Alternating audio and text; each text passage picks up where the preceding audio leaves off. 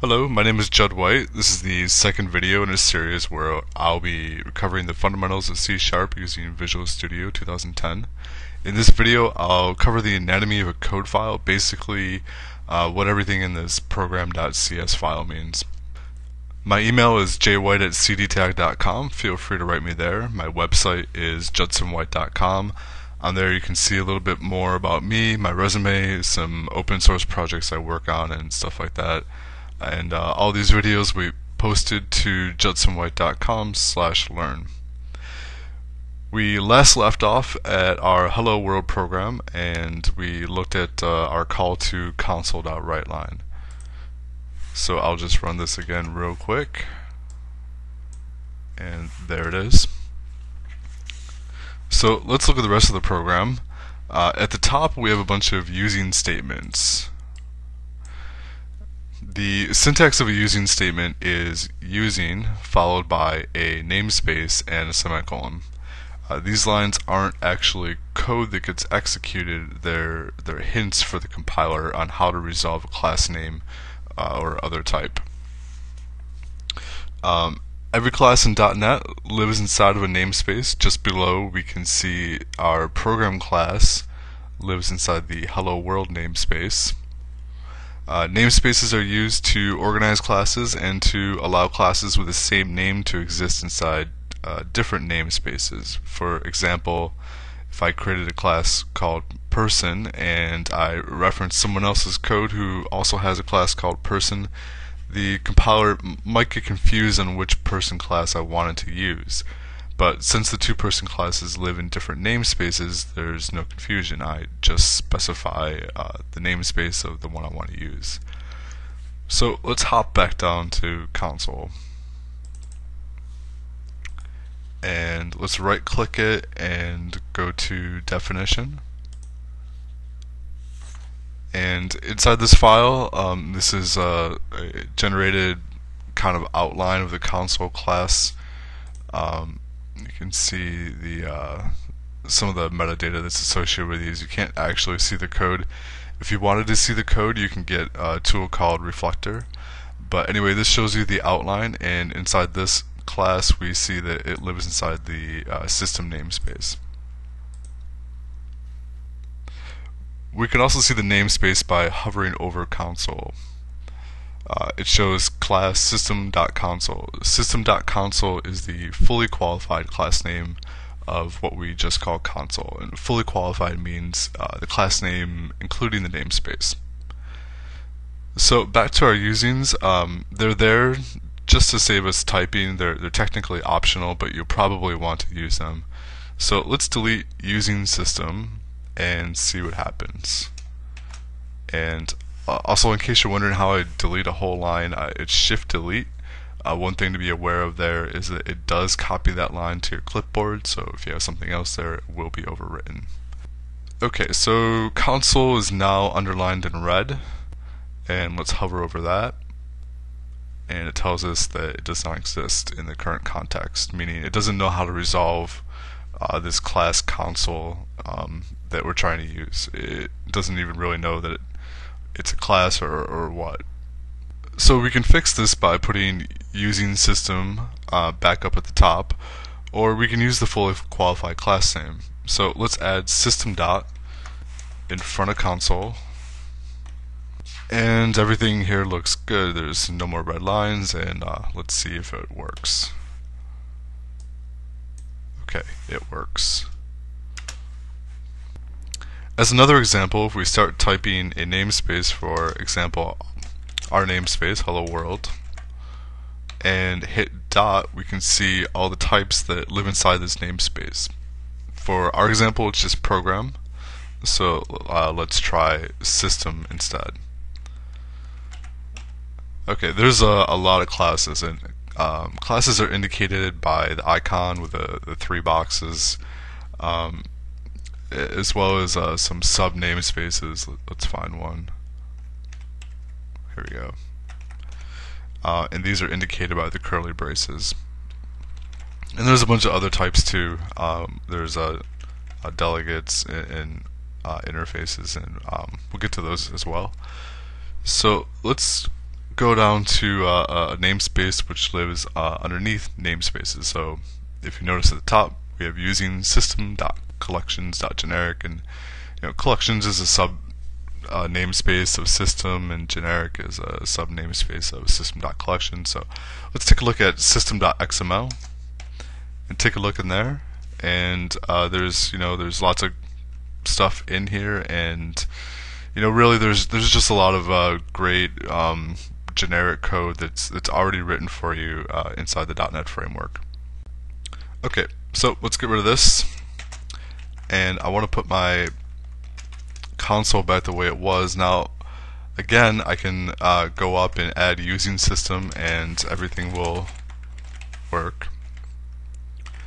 But another way to do this is if you write a class name and you don't have the appropriate using, and you don't want to use the fully qualified class name, just move your cursor down there. You're going to get a little purple or blue small box here, and just hover over that, and now you get this this menu.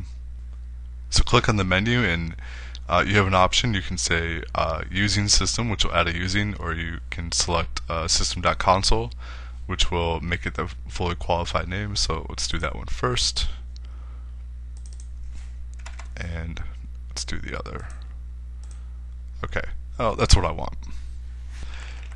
The open and close curly braces enclose segments of code. Everything inside these braces is inside the hello world namespace. If you can see the cursor, when I move it to a brace, it highlights the closing brace as well. Everything inside these braces is inside the program class, and everything inside these braces is inside our main method. So we talked about using statements and namespaces and a little bit about classes. All code has to exist inside a class. So we have our program class, which Visual Studio created for us. Inside program, we have a main method. And the main method is a special method which is called when the application first starts.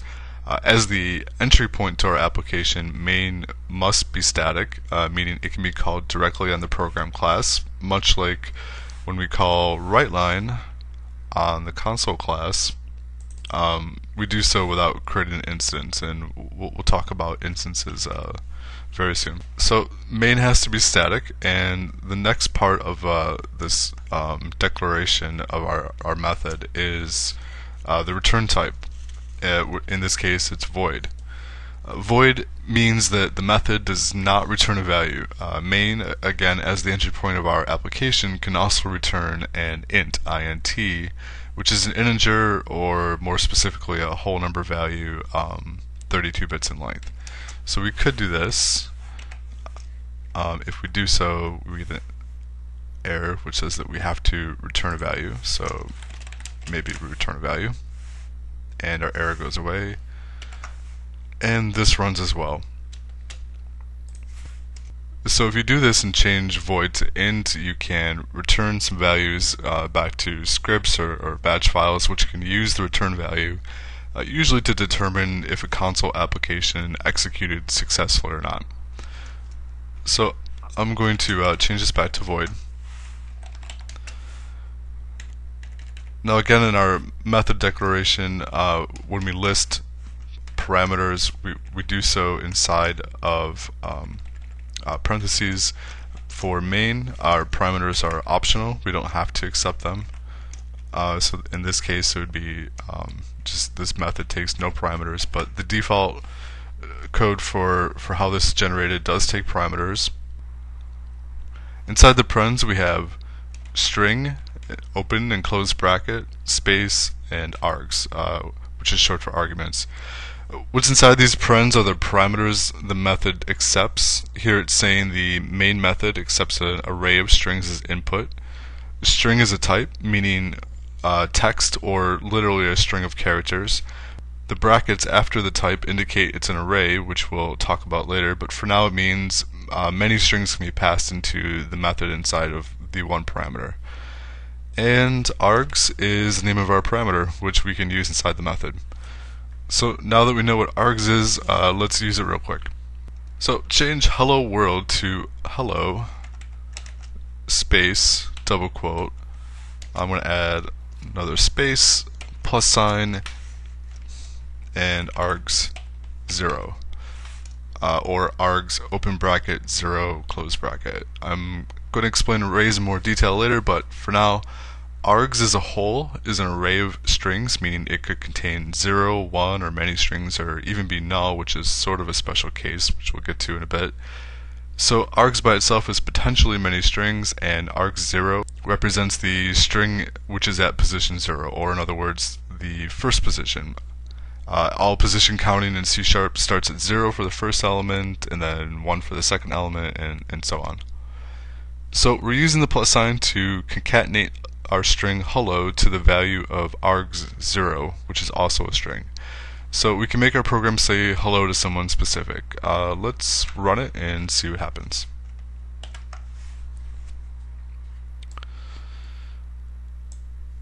So we got an exception, and that's actually expected because we haven't told Visual Studio to pass anything to args. So let's close this and tell Visual Studio to send some arguments.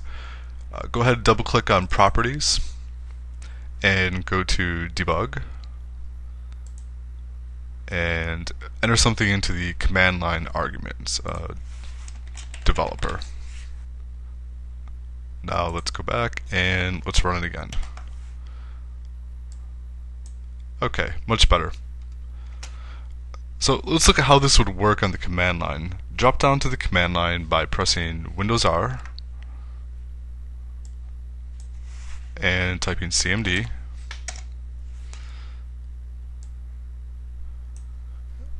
And browse to your projects folder, which will be something similar to what I have on screen, and type dir. Well, in C# Express you have to explicitly save the project before it ends up in your projects folder, so let's go ahead and save it. Okay, save all, and here's our folder, save. Okay, let's go back. Alright, and there it is. So we're going to be looking for, well, first we're going to go inside our folder, and we're going to be looking under bin, and we're going to be looking either for the debug or the release folder. If you're using the full version of Visual Studio, it's likely going to be the debug folder. If you're using Express, it's going to depend if you hit Control F5 or F5 last time to build your project. If you hit Control F5, then the most recent version will be in the release folder. If you hit F5, the most recent version will be in the debug folder. It's a little bit silly in my opinion. So I know I hit Control F5, so I'm going to go into release. And also my command prompt is getting huge, so I'm going to get rid of the directory on that. So once you get the correct folder, run hello world, and we get an exception. So it's the same kind of thing that we saw. No, I don't want to debug. It's the same kind of thing that we saw in Visual Studio when we didn't pass any arguments. So let's run hello world again, and to do that I just hit the up arrow key and space, and I don't know, your first name, I'll enter Judd, and enter. Alright, great, it works. Now what if I run it with my last name? So I'll add White. So I still get just my first name. This is because of the space, and my last name is now sitting in args 1. So Judd goes to args 0 and White goes to args 1. And args 1 is getting unused by our program. I can fix this either by writing some more code, or I can fix this right in the command line by enclosing my first parameter inside double quotes. And let's run it again. Okay, that worked. So now back to our code. So now we understand everything that's going on inside the program.cs file. We have our usings, which are hints for the compiler and how to resolve a type. We have our namespace, hello world, which contains our class, program, and we have our method main, which is inside of our program class. And then inside the curly braces, it kind of defines the boundaries of everything. So that does it for this video. In the next video, I'll cover variables, data types, receiving user input, and some more debugging tools that are available in Visual Studio. Thanks for watching.